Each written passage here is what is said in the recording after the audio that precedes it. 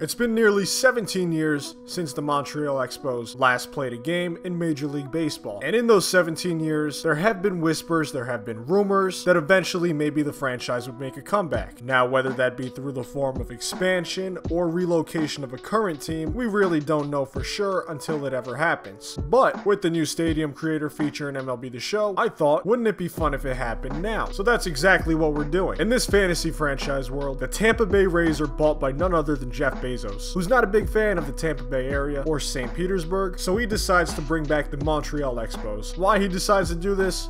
It's not entirely clear, but since he's basically the Lex Luthor of real life, no one questions it. And with the comeback of the franchise, Bezos is also bringing back the classic red, white, and blue home uniforms, which are still very nice on the eyes, along with the classic baby blue powder road uniforms. On top of this, a brand new stadium opened in Montreal. Don't ask how they managed to finish it in one off-season, it just happened because Jeff Bezos said so. And in record time, the new franchise is set up and ready to play some baseball. Now, of course, since it's a Tampa Bay Rays and it was kind of a last-minute sale, the team is pretty much the same as it is in real life, and it's a solid team as well. They just went to the World Series in 2020, but now going forward in the future, they're going to have a lot more room to work, a lot more money to spend, and the trajectory of the Montreal Expos is going to be very different to the one of the Tampa Bay Rays. But it's still a very good base to work with. So with all that said and done, we're going to go ahead and pick things up an opening day down in Miami, where the Expos are playing their first Major League Baseball game since 2004, and expectations are high, and Canadians everywhere are very excited. Also, the ballpark is full in this universe because Jeff Bezos also cured COVID,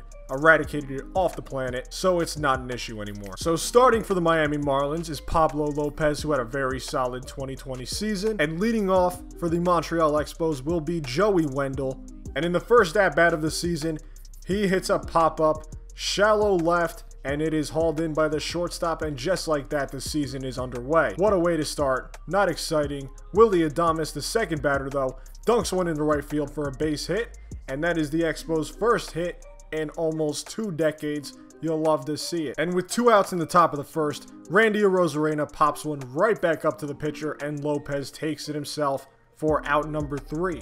So the first half inning of Expos baseball doesn't go the way they wanted it to, so we move to the bottom of the first, where Tyler Glasnow is pitching to John Barty, first batter of the game for the Marlins, and he pops one to center field, and right under it is the center fielder for out number 1. Next up, Miguel Rojas, 3-2 count, swings and misses on the high fastball for 2 outs in the first inning. Tyler Glasnow's coming in with the heat early, and then the very next batter, Corey Dickerson, 3-2 count, pulls one over to first base, and that is an easy out number 3 for a 1-2-3 first inning for the Montreal Expos.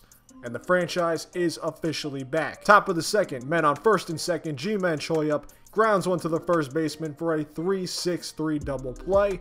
Absolutely killing that rally right there. And then the next batter, Mike Zunino, with a full count, swings and misses at a fastball on the outside part of the plate, leaving a man on third base. Now leading off the bottom of the second, Jesus Aguilar smacks a fastball into left field for the Marlins' first base runner of the game. Hopefully Glasnow can keep it right there, keep things under control. But the very next batter, Brian Anderson, smacks one in the left field for another base hit. So now with 1 out, the Marlins have men on first and second, and that brings up Adam Duvall, who gets a hanging breaking ball, hits it deep to left field, and that one's going to end up being off the wall. It's hauled in quickly, so only 1 run scores, but the Marlins have men on first and second with only 1 out. A big hit for Adam Duvall right there, and not the ideal way to start the game if you're the Montreal Expos. That's not what you want. And after a walk, Pablo Lopez is up the pitcher, and he stares a curveball right down the middle for strike 3.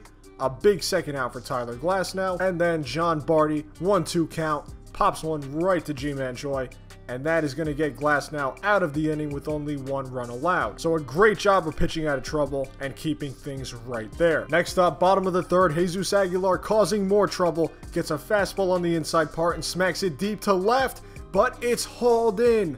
What a catch by Brandon Lau. You'll see on the replay, he crashes hard into the wall right there, taking away extra bases from Jesus Aguilar and stopping even more trouble for the Expos pitcher. Next up, bottom of the 4th inning, Austin Meadows up, and Austin Meadows is out of here. A deep fly ball to right field that lands in the upper deck in Miami. An absolute bomb by the right fielder, 380 feet, 107 miles per hour, and that ties the game up at 1 apiece. So the Expos strike back very quickly, showing they're not playing any games, and that is the first run they have scored in a very long time.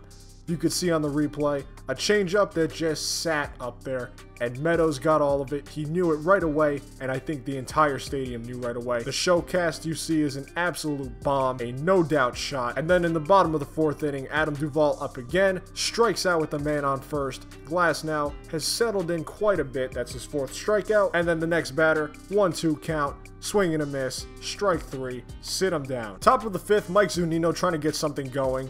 The Expos have a runner on first, but not for long as he grounds into a double play, and both pitchers are starting to get into a rhythm here. We switch back to Glass now in the bottom of the 5th, where he walks Miguel Rojas with 2 outs. Not what you want to do there. Then he's facing Corey Dickerson, who smacks one in the left center field, and it gets down in the gap and rolls all the way to the wall out there. That is a long way in Miami, and a run is going to score easily.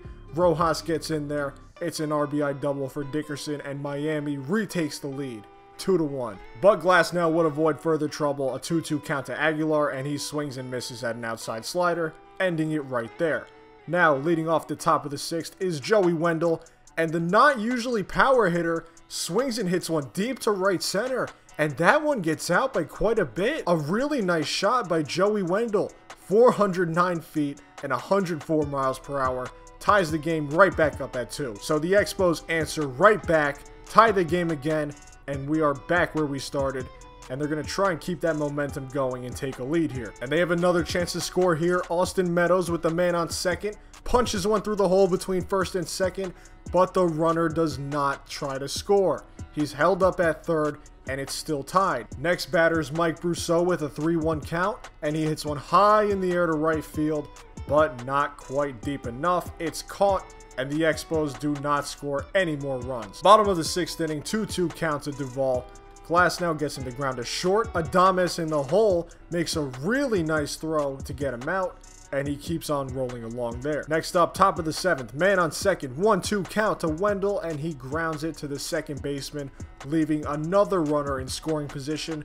Both teams cannot get anything going right now. And in the top of the 8th with a man in scoring position again, Arozarena strikes out, tries to check his swing, has no luck there. And then the next batter, Yandy Diaz, pinch hitting, swings and misses at a splitter down below, and they leave another man in scoring position, unable to bring that run in, and it's not looking too hot right now. But they do have one of the better relievers in all of baseball, Nick Anderson, who had a phenomenal 2020, coming into the game and trying to keep things knotted at 2. So the first batter he faces Miguel Rojas, swing and a miss, see you later, sits him down on strikes. Corey Dickerson, next batter, gets a curveball and bounces it to second base for out number 2. Another easy one for Nick Anderson. No complaints there. And then the third batter of the inning, Aguilar, gets a fastball on a 2-1 count, bounces it to first, and Choi throws it back to the pitcher for out number 3. So just what the Expos needed, but now they have to get a run in the top of the 9th. Here's Brousseau leading off, takes a 3-2 fastball outside for a walk. Pretty good start to the inning. G-Man Choi up with a 2-1 count, skies one deep to center field. Not nearly deep enough. It's hauled in for an easy out number 1. Now here's Mike Zunino, 2-2 count, bounces one out in front of the plate. They're going to go ahead and take the out at first. So once again, the Expos have a man in scoring position. So can they bring him in? Manny Margot up now with the 1-1 count, and he hits one high in the air to center field. That one is going to go deep, but it is tracked down out there all the way at the wall. So the Expos cannot score again, leaving the game still 2-2. Bottom of the 9th, leadoff batter Starling Marte pops one to first base.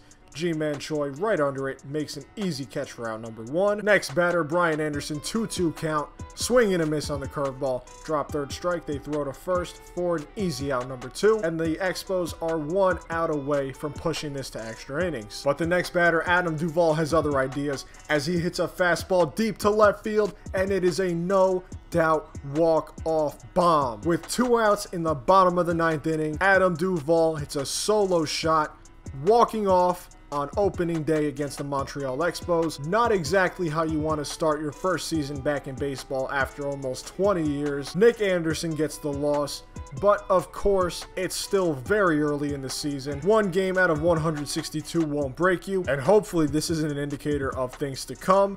The team really struggled with men on base today, and this is just a cherry on top. That's what happens when you don't get guys in, and that's a really nice walk-off shot by Adam Duvall to win it for Miami right there. Well guys, that's all I have for you today. If you want to see another episode of this, let me know in the comments down below. And if you enjoyed the video, be sure to leave a like and subscribe for more content. I got a lot of stuff on the way. Hopefully you guys will like it. And as always, thank you so much for watching. I really appreciate all the love and support I get. And that's it guys. Thank you so much. Stay safe out there. Peace.